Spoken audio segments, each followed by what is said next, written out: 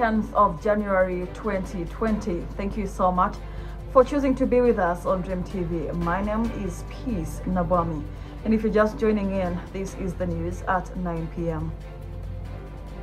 Now, the Ministry of Agriculture is seeking 5 billion Ugandan shillings for Locust preparedness, which is threatening in the northeastern parts of Uganda. Now, while addressing media, State Minister for Agriculture Henry Bajiri says that locusts are already in Kenya and likely to cross to Uganda, hence the need to form an emergency fund. Now, the Ministry of Local Government has appealed to urban market administrators not to overcharge vendors who carry out their activities from the markets that were built by government to improve their livelihoods. Now, this has been revealed by Benjamin Kumumanya, the Permanent Secretary for the Ministry of Local Government, while revealing the stage of the yet to be completed markets in different districts.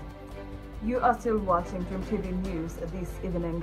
Away from that, Sechtoliko was arrested today morning from Remiyaga Sub-County Cattle Market in Sembabule District, as police foiled a protest by herdsmen who were forcefully taking their livestock in the market.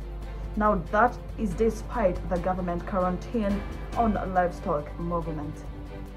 That happened in Masaka. Now, moving across the borders, torrential rain has killed 41 people and caused widespread destruction of government on Thursday.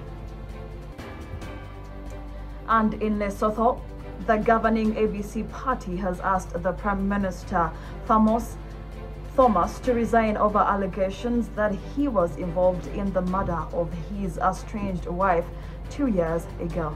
And Libyan military commander Khalifa Haftar late on Thursday rejected calls for ceasefire by Turkey and Russia and announced a continuation in his military operations. Thank you so much for being with us on Dream TV from the point we started to this very point. That story marks the end of Dream TV News at 9 p.m.